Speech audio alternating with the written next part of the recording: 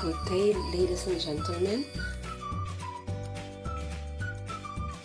This is Dr. Ferrer, your professor. Our next lesson will be on institutions and economic development. The first thing that we have to do is to define what institutions are.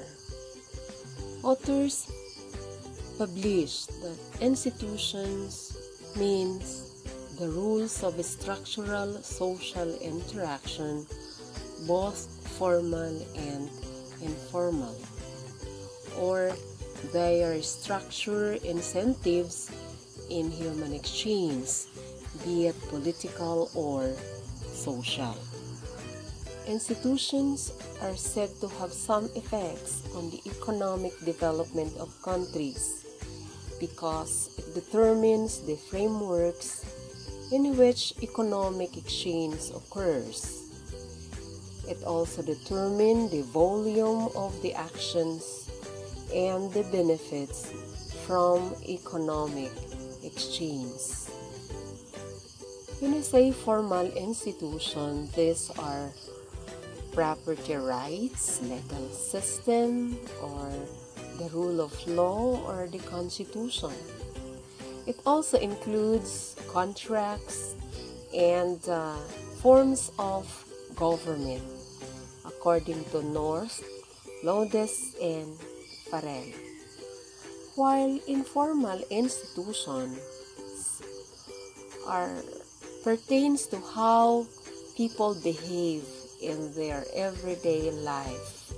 This might be linked to their religion, their history, their traditions, customs, or moral values, and other norms of behavior that have passed the test of time and therefore being accepted by the society.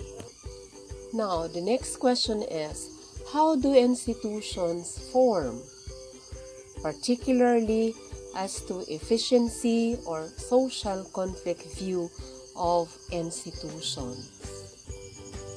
First, institutions affect economic outcomes, but society will choose those institutions that maximize social surplus. So we are speaking here of both the formal and the informal institutions. When we say maximize social surplus, we mean the benefits that the society may receive out of these outcomes. This according to North and Thomas and themselves.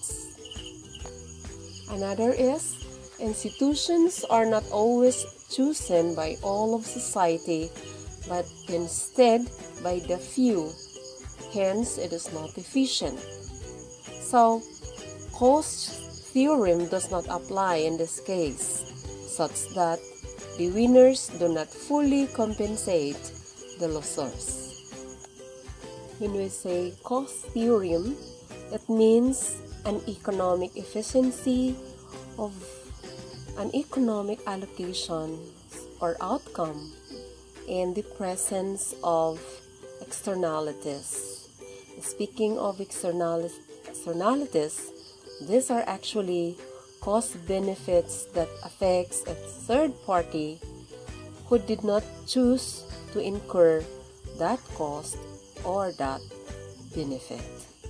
Further, North in 1981 argues that institutions act in order to constrain or to refrain individuals to enhance the welfare of the principals or those few elites.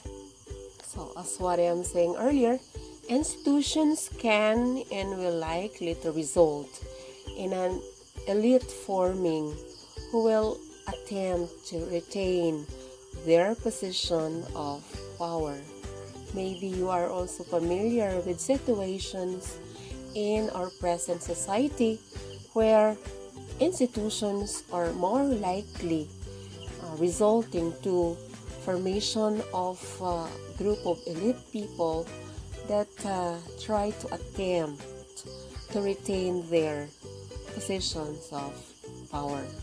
So these institutions can be developmental or predatory. When we say developmental institutions, are institutions that encourage investment, growth, and of course productivity in the society. While predatory institutions, these are those that did are wise, those that are extractive, and only favors the few. Next is the fundamental causes of growth. There are actually some causes of growth. One is economic institutions. Second is, of course, culture. Then we have trade and integration and geography. So we'll take it one at a time.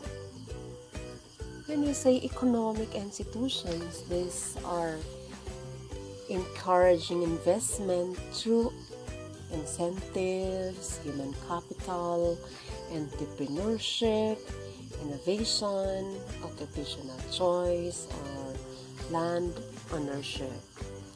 These are actually specific agencies or foundations, whether government and private, devoted to studying economic data, or they are commissioned with the job of supplying a good or service that is actually important to the economy of the country.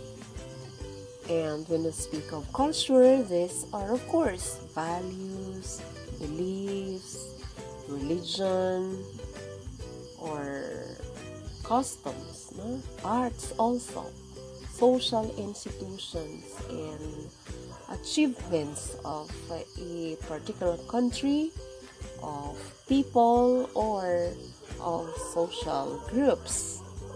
And when we speak of trade and integration, these are actually those that affects productivity and changes.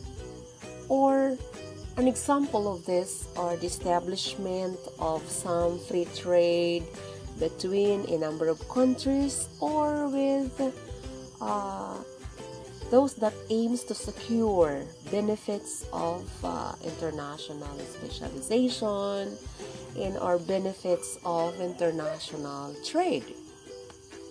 And of course, geography, which pertains probably with places and relationships between people and their environment, such as say the climate, their agricultural or technological productivity in some temperate zones than those in the tropics, some infectious diseases that burdens the place, or other natural endowments that make up the geography of that particular country.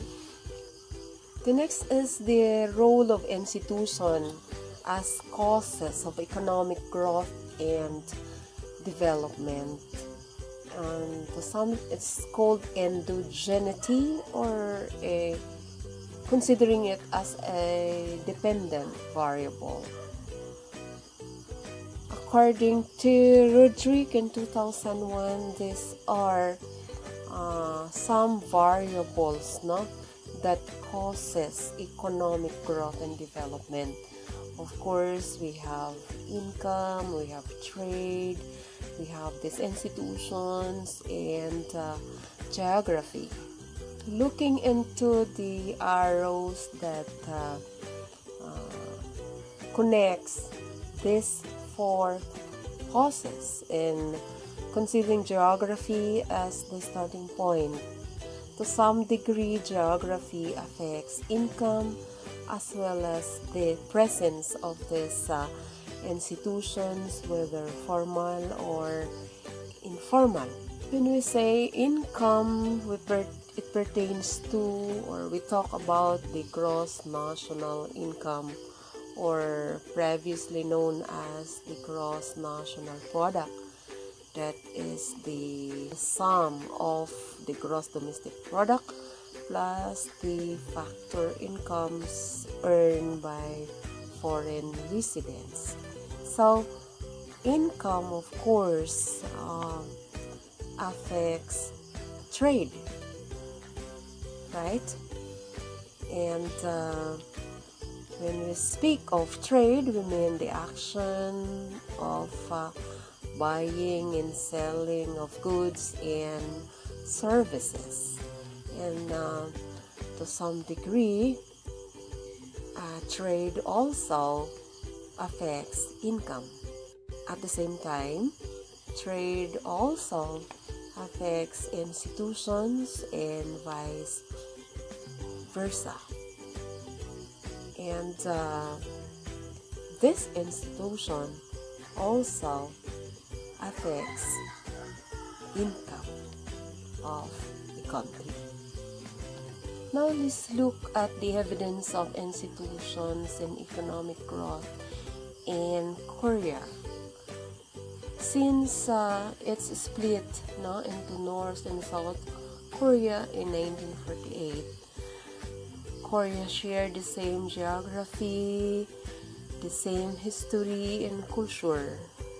But North Korea went into dictator and socialism as its institutions, and South Korea went into dictator and capitalist that involved private property rights, and in 1980 it went into a democracy. So micro-level evidence of importance of land property rights have on investment in agriculture in less developed countries. So today, you can see the difference between these two countries as evidenced by their institutions and economic growth. Then we have the types of institutions. First are those institutions that protect individual property rights. Example are those institutions that defend against expropriation of resources, such as the formal institution. Another is institutions related to democratic political rights. So this particularly speaks for formal institutions such as laws, the constitution, and the like. And of course, institutions correcting coordination failure, efficiency of government, such as, for example, in the implementation of policy like that of the case of South Korea. Okay, so today class, our concentration in our discussion is more on institution relating to growth. However, almost all aspects of development are actually influenced by institutions, such as in terms of levels of equality, such as in income, as well as in social equity, or those enjoyed by the people from the government, including also, of course, urbanization, education, health, sustainability, and the like. So for this topic's activity, This is the question intended for you to answer. Are institutions the cause of our current economic performance? Defend your answer by citing literature from sources. So, the last slide is intended for the suggested readings for you to check on as you answer the question, and for you to further understand the topic in this video. So again, this is Dr. Ferrer, your professor in the subject, and see you in the next presentation.